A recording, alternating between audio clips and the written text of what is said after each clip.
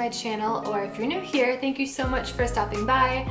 Here on the Baker's Almanac, I share new videos every week with different baking tips, unique recipes, and just everything in between.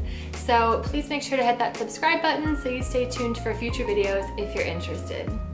Today I am really excited to share with you my brand new recipe for cranberry sauce. Growing up, I have to admit I wasn't a cranberry sauce person at Thanksgiving.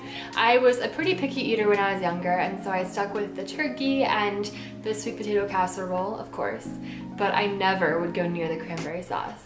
But as I've gotten older, it's honestly become my favorite part of Thanksgiving, and I can't imagine a meal without it. I know a lot of people will go for the traditional canned cranberry sauce, but for me, homemade is the only way to go, and it's so easy to make. And so let me show you today the way that I make it and a couple little tweaks I add to make it perfect and just a little bit better. So let's hop into the kitchen. I'm gonna walk you through step by step how to make this ultimate cranberry sauce, and I hope you enjoy and perhaps add it into your Thanksgiving rotation. Start by taking a bag of cranberries, these can be fresh or frozen, and just put them into a medium saucepan. Then I'm gonna take half a cup of them and reserve them to the side. We're going to use these later. Add in a 1/4 cup of water, 1 cup of granulated sugar, and then you're gonna wanna zest 1 lemon into the saucepan. The lemon zest will add a really great flavor and really enhance the cranberries. Please don't mind the cuts on my hand, they are from working in a kitchen. Next, I'm going to add a 1/4 teaspoon each of cinnamon and ground nutmeg. This gives the cranberry sauce a delicious, festive flavor that I love for Thanksgiving. Once that's all in there, heat the entire mixture over medium to low heat and stir occasionally as it continues to cook. You don't want the heat to be too high because it is going to start to bubble up, so you want to keep it a bit lower. Now, the goal for this cranberry sauce is that you want the cranberries to burst, and we're going to see that in a moment. But the entire thing usually takes about 5 to 10 minutes to cook for me, but it depends on the heat that you're using.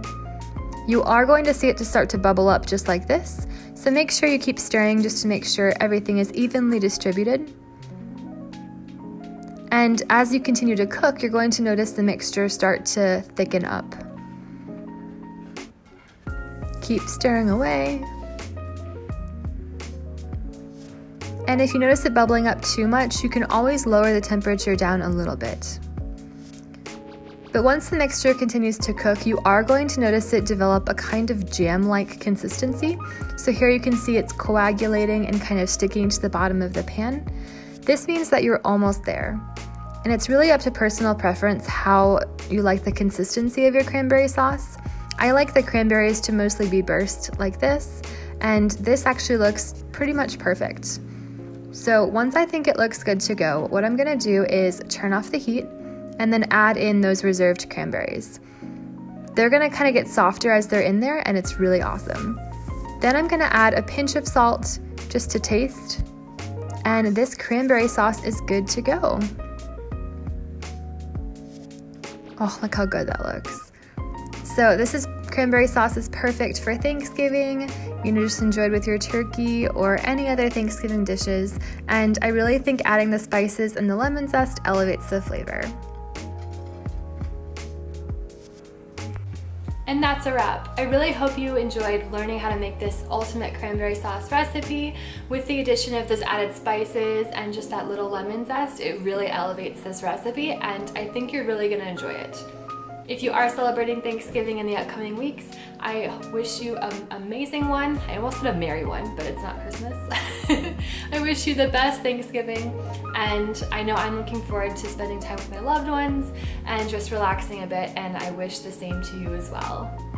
If you aren't subscribed, make sure to hit that subscribe button down below just so you stay tuned for all my future videos. I have lots of fun holiday ones coming for you throughout December, so you're going to want to stay tuned for those.